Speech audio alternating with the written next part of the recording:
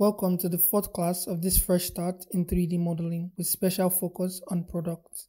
In previous classes, here's what we have covered. In class 1, we learned some fundamentals about 3D design. We went through the Blender interface. We learned some important modeling tools and we understood how subdivisions work. In class 2, we learned how to model 3D products, starting with cylinders as our primitives. We also practiced by modeling 4 different products with their detailed covers.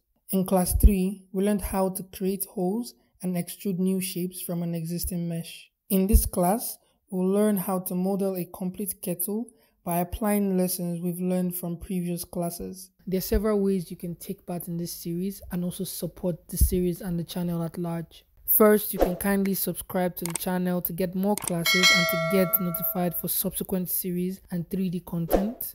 And you can also join my 3D community on Telegram for more conversations, tips, challenges, resource sharing, and growth opportunities. Then you can also grab the Fresh Start bundle of clay image references. It consists of over 25 clay product references to help you practice and model more products after you take part in this training. Also, if you're into NFTs, you can patronize my Voguebot NFT project on OpenSea that has a crazy utility where I create a free animated fashion NFT for every piece sold. So I'll divide my viewport here, go to the top right corner and left click and drag. Then I'll change this view here to my front view by hitting 1 on my numpad, or I can go to view here and then under viewpoint I can select front. Or you can use your grave accent key. And I'll hit Shift A on my keyboard to bring in the image reference for the kettle. So on that image, I'll select background and I'll go to where my reference is saved and I'll load this kettle. So here, before I do anything, I want to select this image reference and just take it above the grid line here. So I'll go to the image properties and then offset Y.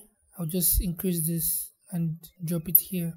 So now I'll bring a cylinder in to shape around this reference. So I'll hit Shift A, I'll get this cylinder and then I'll change the shading mode here first to wireframe.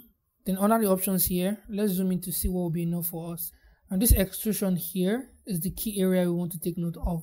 So this will be done on the x-axis here, so at this area. So I want to reduce this until I know I can extrude the circle at this area perfectly. So I think 22 vertices is okay for me. I'll just rotate this cylinder so it matches with the x-axis here. So I'll do my checks to make sure I'm working in the right perspective. So if I click this here, this is facing here. So that means this is the right perspective for me to work with. So now we can go over here and shape this cylinder to match the reference.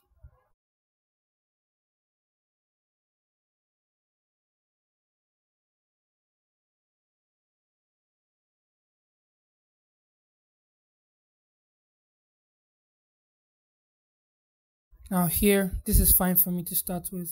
So I can go to my edit mode and then in my face mode, I can select this face here and I'll go to my move tool. Then we can start extruding this and scaling this appropriately. So I'll extrude this once here and I'll place it this way. I'll extrude this again up here and I'll just scale that in a little bit. And I'll extrude this up here. I'll scale that in a little bit. Extrude this here. Scale that in. And I can make one more extrusion at this point and also scale that in a little bit. So now I should have the base mesh for my kettle. So let's continue modeling before we come to create this detail here. So instead of creating a new cylinder, I just want to continue the detail for this cover with this face here, but I want to make it another object. So if I right click here, I can split this, and then if I hit P on my keyboard, I can separate this by loose parts. So that will create another object for me. So if I go to my object mode, I can select this new cylinder here. I can go to my edit mode and then in my face mode, I'll select these faces. I'll just take this in a little bit and then I'll also scale it inwards a little bit, just a little. Then I can start extruding this upwards a little, then scale it inwards and extrude again, scale it outwards. Remember, I'm using S to scale, but you can also use your scale tool here. And I'll extrude this again, scale it inwards. Maybe we can bring that down and scale it outwards again.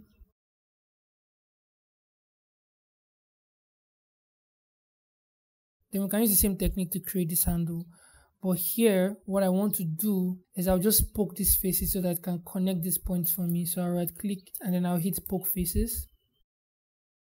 So that will connect the points properly for me here. Then again, I can right click and then split, or I can hit Y on my keyboard, and then I'll hit P to separate this by loose parts.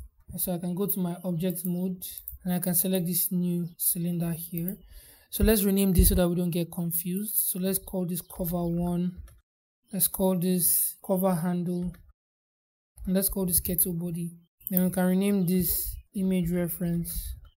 So here with cover handle, let's go to the face mode, select all the faces, and then we can also start extruding again.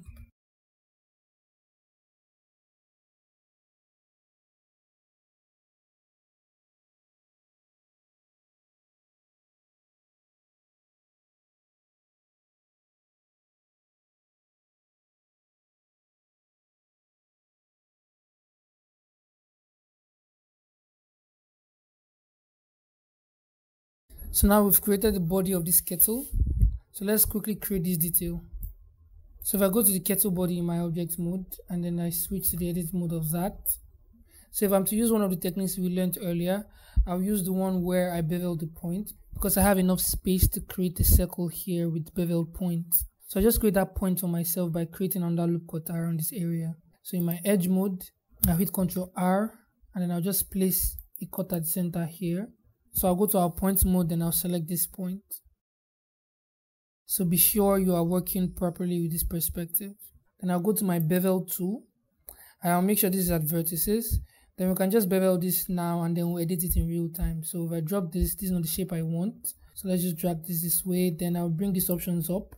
Another width type, I'll change this to %. And then I'll just drag this width % up this way. Then I'll change the segments to 2 and I'll change the shape here to 0.1. And that should give me this shape for my circle. Then now I'll join these points for good topology. So I'll select these 2 points, I'll hit J. Then select this other point and join them with J.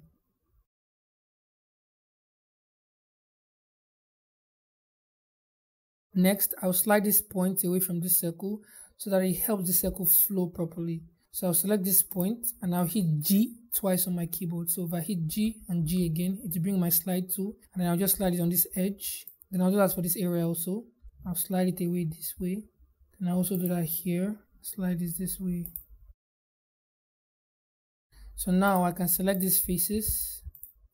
So now before we flatten these faces up, let's extrude it a little bit. So if I hit E on my keyboard and I just drag this out like this, here's what I'll have.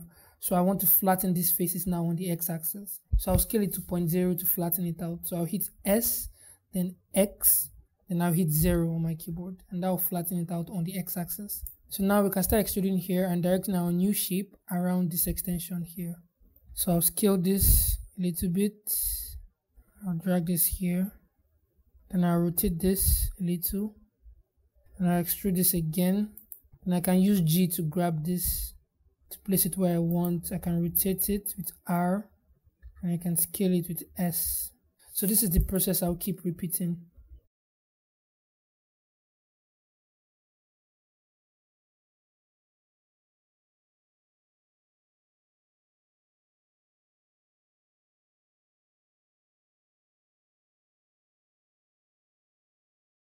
So now I have this kettle extension and I can just get rid of these faces here.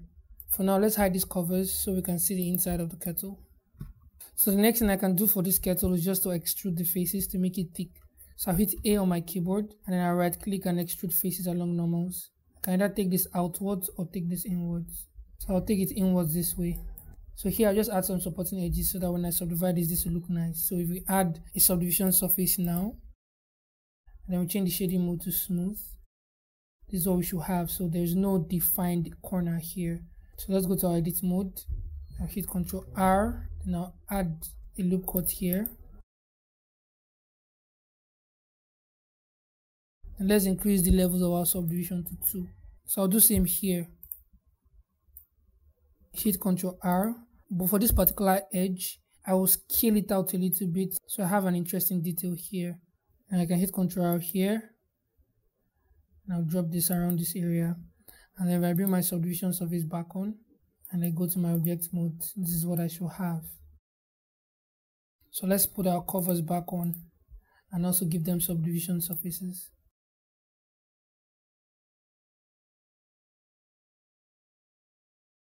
And I'll change the shading to smooth.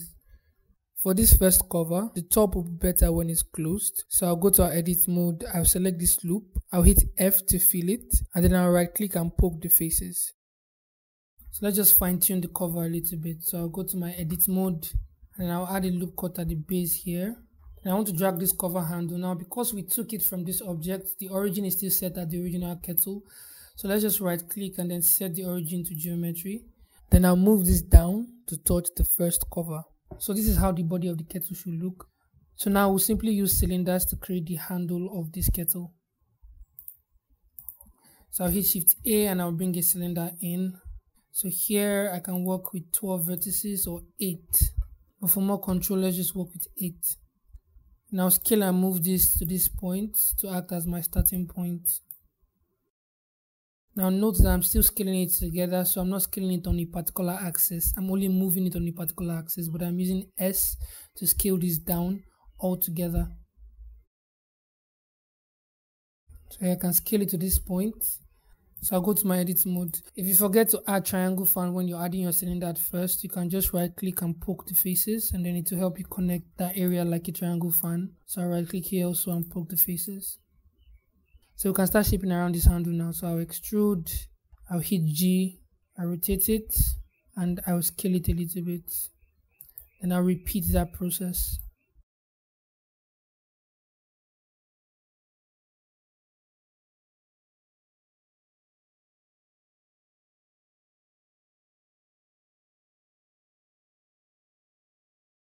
Then for this area here, don't try to shape around this handle. We'll extrude this separately and shape it on its own. So just shape within.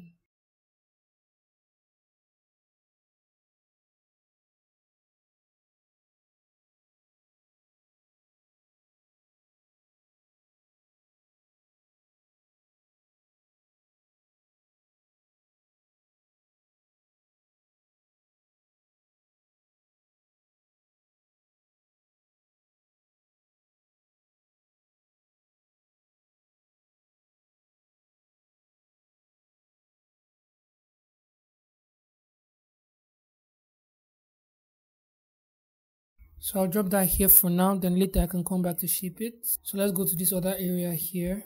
Select these faces.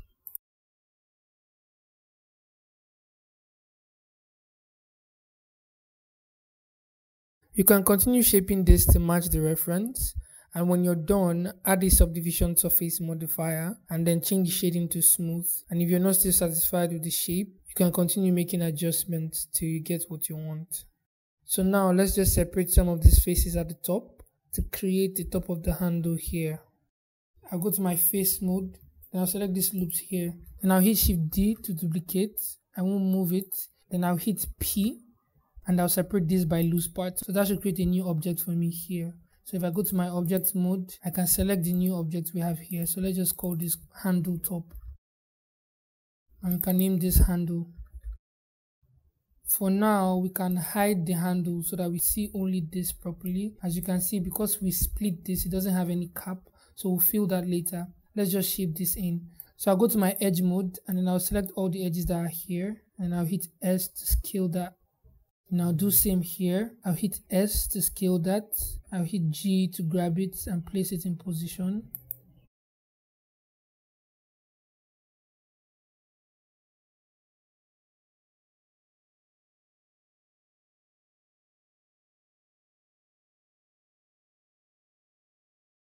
So let's just fill these edges. So here with all these edges selected, I'll hit F to fill that. Then I'll go to my face mode. Then I'll right click to poke the faces. I'll hold Shift Alt to select this loop. I'll hit F to fill it. I'll go to my face mode. I'll right click and then I'll poke the faces also. So here I'll just insert these faces. I'll hit I and I'll insert this face so that I create some supporting edges there. I'll do that here also. And I'll just create supporting edges by adding a loop cut here, Ctrl R, and adding another loop cut here with Ctrl R. So let's put the subdivision surface modifier on to see what we have. I'll go to my object mode and I'll change the shading to smooth. So this is the handle we should have here, but I still want this area to be more pronounced. So I'll go to my edit mode and in edge mode, I'll select this loop here and then I'll just scale this more. So now I can bring my handle back on. And so we want to just move this down a little bit.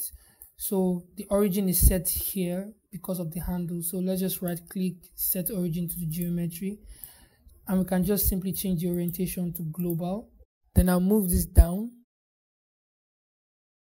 So one last detail is to take care of the base of this mesh. So let's select the kettle body, and in edit mode, face mode, I'll select the faces here. I'll right click and I'll poke the faces, and I'll hit I, and then I'll just insert the face this way, and then I can just insert the face again this way, just for some supporting edges. So now we can go to our object mode and then look at this. This should be flat in there.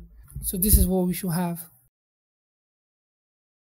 Thank you for joining this class. In our next class, we'll learn how to model from flat surfaces, and we'll also learn how to use symmetry or mirror tools. And we'll be modeling this headset for practice. So ensure you subscribe, and remember you can support this initiative by grabbing the product reference bundle in the description below, and you can also support by getting a Vogbot NFT on OpenSea, where you also get a free animated fashion NFT for every piece bought. All this information can be found in the description below.